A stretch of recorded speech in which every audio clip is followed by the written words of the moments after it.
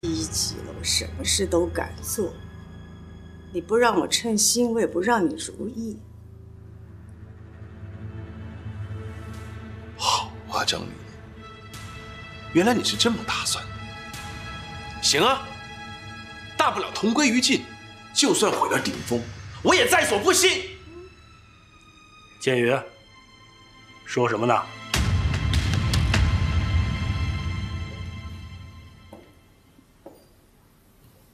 啊，你再说一遍。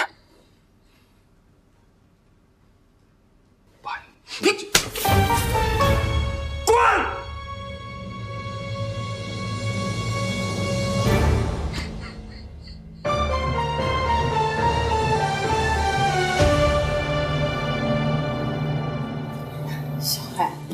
你怎么来了？我不来，怎么能够听到你们这么精彩的对话啊？你们居然闹到了这种地步，你们居然拿我的顶峰来争斗，你太让我失望了。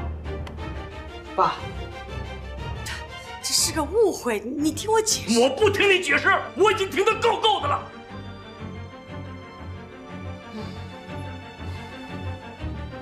张丽丽，从今天开始，你不用来公司上班了，啊，回到家里去好好的给我想想怎么做好一个长辈。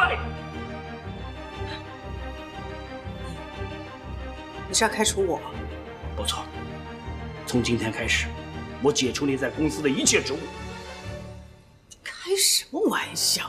现在是顶峰的关键时刻，如果我不在，谁来处理啊？我还有女儿，我有女儿，滚回去！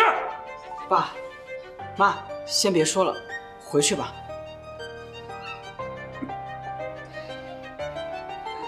你会后悔的。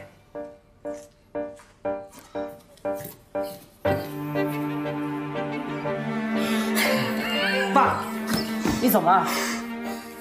先坐一下，先坐一下，先坐一下。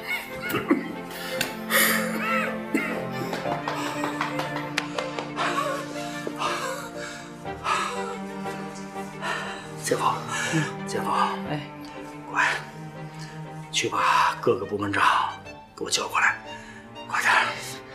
爸，有什么事改天再说，好吧？怎么连爸爸的话也不听了吗？快去！去啊！好，那你先在这坐会儿，我马上就回来。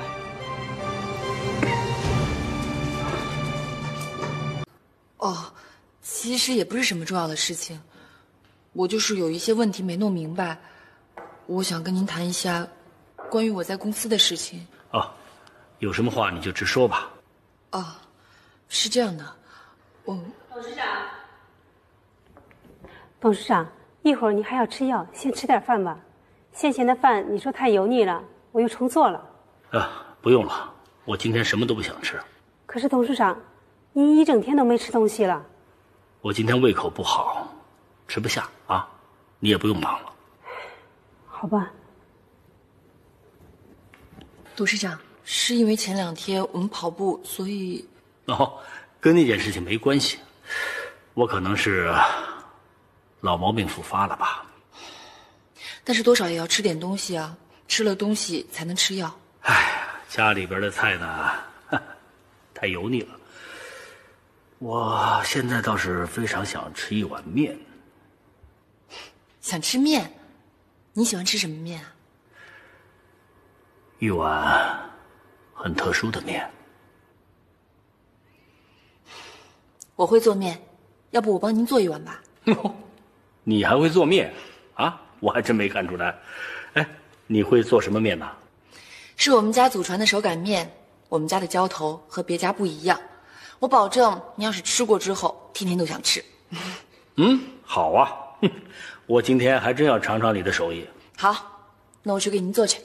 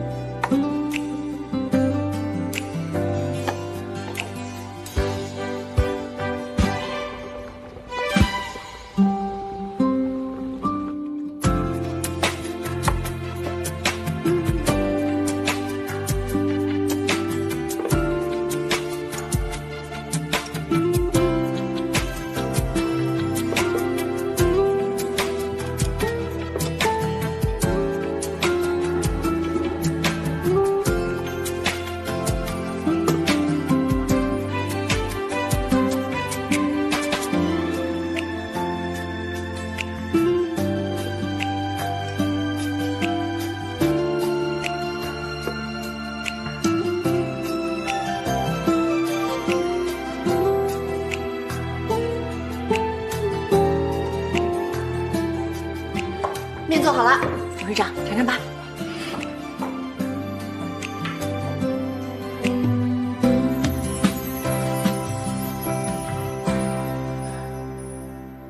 哦，刘爷，筷子给我。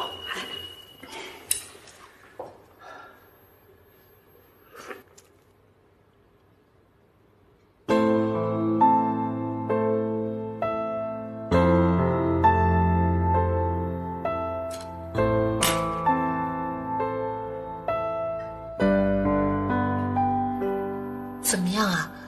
是不喜欢吗？不喜欢就别勉强吃了。哦，不是。哎，你刚才说这是祖传的手擀面，那这叫多少啊？是我妈发明的，我妈自己开了个面馆，她教我的。你妈妈？哎，那你爸爸是干什么的？我没有爸爸。哦，对不起。那你这诚姓是？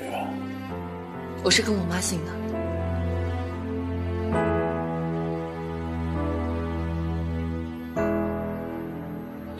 董事长，怎么了？哦，没什么。那你喜欢吃吗？给个评价呗。哦，做得非常好。那你就多吃点。好，我吃。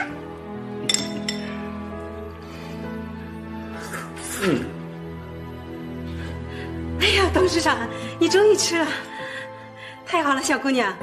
董事长喜欢吃你做的面，以后你就来司董家做事好了。哎呀，刘姨啊，你胡说什么呢？他可是我们顶峰的重要干部，怎么能成天到我们家来做面条呢？这样啊，我不知道，对不起啊。谁是重要干部？张总。平时我们家里没有什么客人，今天突然来了一个小贵客，你就这样跑来呀？我太太，董事长今天一天都没胃口，还好这位小姐来了，给董事长做了面，董事长这才吃了。哎呀，你想要吃你就跟我说一声嘛，打个电话给我，我马上回来给你做。对了，今天我找了医生问过，他说这件事情啊，咱们晚些时候再说啊。哦，那你们聊吧，我先回去了。你不是说有什么重要的事情要跟我谈吗？哦，也没什么大事儿。这样，您先好好休息，改天再说吧。好吧。那我先走了。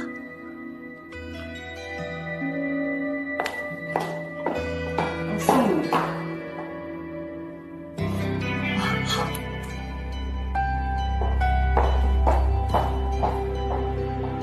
董事长，这面好吃你就多吃点，锅里还有呢。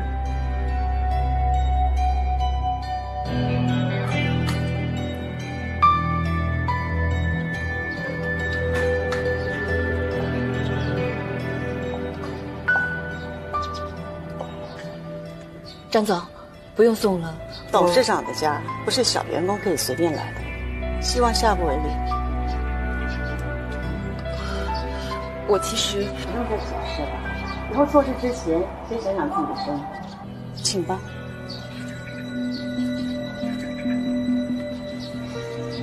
再见。